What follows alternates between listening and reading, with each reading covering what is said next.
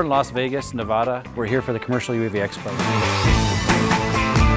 This is the premier show for the drone industry professionals. The new Microdrones lineup we just introduced yesterday is what I consider a game changer. There's two parts to it.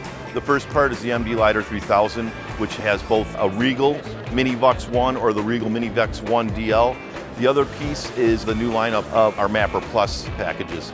What the Microdrones lineup does really just adds to the product options for our clients. So now we have a wider range of tools for our clients to use. We have two new additions to our Mapper product line. The first one is called MD Mapper 1000 Plus, which is similar to the MD Mapper 1000 system, except for that it has all the necessary hardware for adding new features to the drone, including the PPK as well as the DG capabilities. So the user would be able to upgrade to a PPK or a DG capability in the system without having to send the drone back.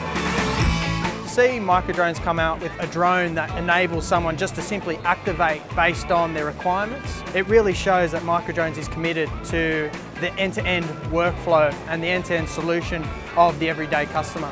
The drone itself is just a piece, it's a vehicle, it's a unit. But the most important thing in application is the payload attached to that drone. And that's a complete package, whether it's for mapping, whether it's for gas detection, whether it's for security. You're flying a drone with a payload, with a camera, and with sensors. It depends on what the client is looking for. With Microdrones, you can have all-in-one solution that doesn't only come with the drone and the software, but we do everything from training, service, support, and equipping you with everything that you need for yourself, for your missions, but as also for your customers. What we start with, before we even talk about drones and what people want to do, we want to determine what the client's requirements are. And we don't just look at the requirements of what type of data they're trying to get.